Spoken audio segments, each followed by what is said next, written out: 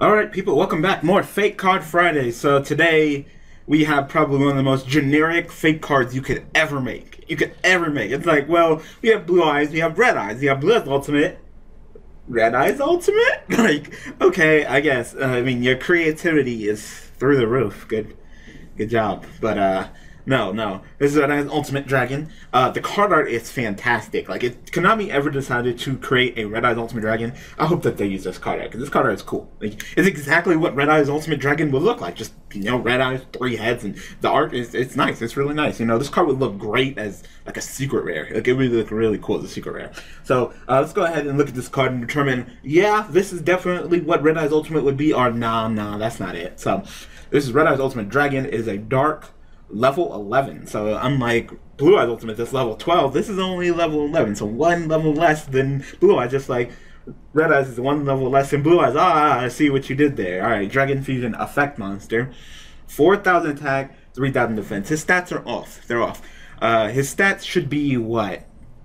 3,600? This should be 3,600 because Blue Eyes Ultimate is 4,500, which is the Blue Eyes plus half of Blue Eyes, so 4,500. So this should be 3,600. So it's a little bit on the strong end with attack, but I mean, if you're gonna bust this out, then I guess having a 4,000 beater nowadays is not too out of the question when you got Chaos Max and Seven Sins and Dark Planet. So you know, busting out a 4,000 beater this day and age, and you ain't shit. But the interesting thing is, despite being, you know, 3 Red Eyes Black Dragons to get cleared by art, it's not made with just 3 Red Eyes Black Dragons like Blue Eyes Ultimate. No, this is made with 3 Red Eyes monsters. So it could be any Red Eyes monster. As we know, Red Eyes has a ton of different Red Eyes monsters, so it does not have to be 3 Red Eyes Black Dragons, which makes it a lot easier. It really does. So let's go ahead and look at the effect. So, must be special summoned from your extract by banishing the above cards you control. You do not use Poly. See, now if I could use a little bit of Red Eye Fusion with it, then maybe that'd be enough incentive. Just be like, Red Eye Fusion, 3 monsters from my deck, bam, summon this 4,000 beater, attack you directly, half your life points, you know? But I got a Contact Fuse with 3 Red Eyes monsters on my field. I mean, if you're playing a Red Eyes deck, you might get that out eventually, but, I mean, at least it's just any Red Eyes monsters, and at least you don't need to draw into the Poly, which is one of the reasons why the future mechanic is on the weaker end in comparison, you know, because the mechanics just get stronger and more convenient, you know. It's like, oh, well, first there's Ritual. I mean, I'm going to go through the history of the summoning mechanics, and then you're going to see the convenience level get easier and easier. So first it was like Ritual. Alright, well, I need the Ritual spell and the Ritual monster, and I need to tribute the exact monsters in my hand. Man, that's inconvenient, you know. Then we go and move the card. Well, let's go ahead and move the monster to the extra deck. You know, you'll always have access to that monster. It's not like you have to draw into it or, you know, search it via Ritual Summon. You always have access to it, but now you gotta use this card Poly, and you have to have the listed material. So we're gonna go ahead and Fusion Summon. You know, so Fusion Summon the 2 monsters, and then you bam, summon the monster from your extra deck. That's a little bit more convenient. And then you got the Contact Fusion, which I guess is it's a little bit closer to the. I'd say close. No.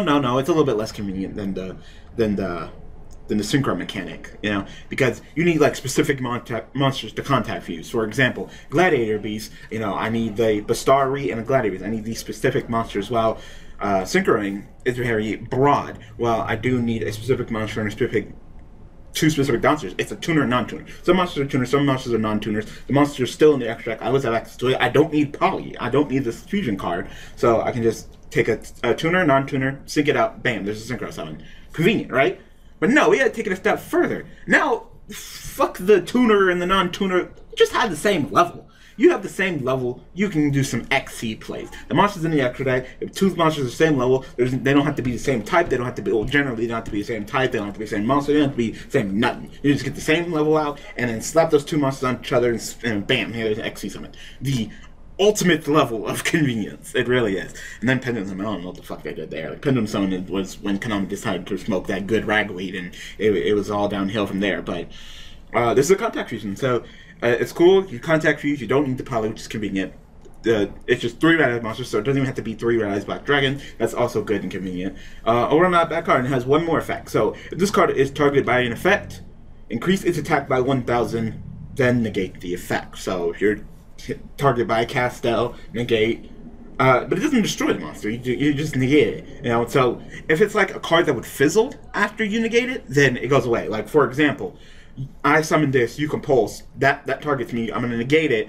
I go by 1,000. I negate it. Your compulse fizzles. But for example, if you go into Castell, you detach 2 to try to spin me back to the the extra deck. You target me, I go by 1,000, I negate you, but I don't kill you, which is really odd. It's not very often that you see these kind of effects on monsters where it's like you negate the monster, but then you don't, snap its neck after you're done. So, Castell would still stay, but this course will go up by 1,000. But the interesting is, it has nothing, says nothing about to the underturn or nothing. So, every time you get targeted by something, you increase your attack by 1,000. So, you compulse me, I'm 5,000. You cast on me, I'm 6,000. I'm 7,000, 8,000, 9,000. But I don't think your opponent would keep on targeting you if at all. Like they would just pick up the card, read it, and be like, okay, well I can't deal with you with targeting. Oh wow, I can't Castell you, man. How am I gonna kill this Red Eyes Ultimate Dragon? I can't target it. Oh right, Utopia the Lightning. Bye. So, it's not terrible. Not terrible. It's just there's not too many targeting. In this day and age, I guess Keaton targets, but outside of that, it's more of a don't really target format. But maybe with Cosmo stepping it back a little bit after they hit off the ban list, maybe we'll see a little bit more targeting. But overall, not terrible. So, this card, I don't know how I feel about it. And like I said, the card art's awesome. I mean, is it really Red Eyes Ultimate Dragon? I mean, I guess, but like I said, it's just 3 Red Eyes monsters instead of just instead of 3 Red Eyes Black Dragons, so it's not like Blue Eyes Ultimate Dragon.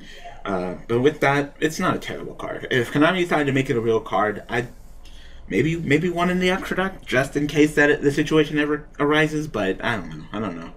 I don't know how flexible the Red Eyes extra deck is. I haven't really looked at it in a cool minute, the Red Eyes deck, but maybe they'll have enough flexibility to just play one of this if they're not playing, their fusions and their flare and all of that stuff. So, overall, not a terrible card. That's all I have to say about that. So, tell me what you guys think about this fake card, Red Eyes Ultimate Dragon, in the comment section below. So I hope that you guys enjoyed this episode of Fake Card Friday. Of course, we'll be back next Friday with another fake card to look at. So thanks for watching. Thanks for all the support, and I will see you guys next time. Thanks for watching.